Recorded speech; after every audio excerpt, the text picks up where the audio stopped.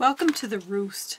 Today I'm going to show you a super simple technique that it's like a light bulb went off when someone showed it to me at a Stampin' Up! Onstage event. I'm using some paper that's soon to be retired. It's the from the Birthday Memories suite. I love this suite. This is one of the I'm sad to see it go ones. Now, you know how you have two-sided paper and you just hate to cover up one side? This is like, look it! You can see both sides of the paper on this card. Now I'm not going to get really detailed on showing you how to stamp because I mostly want to focus on how to put this card together. So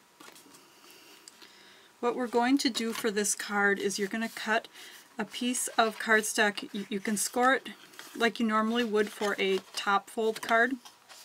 So you're going to score it at 5.5, and then you're going to cut it off so that you have you're going to have this little fold over piece to make your card front, and then you're going to lay down a strip of tear and tape. Take your DSP cut at 5 by 4 1/4, and then you're just going to line up your outside edges and go ahead and stick this down,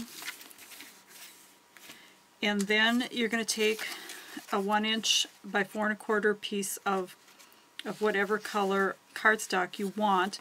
Now this one I've actually cut out with the Seasonal Layers framelit.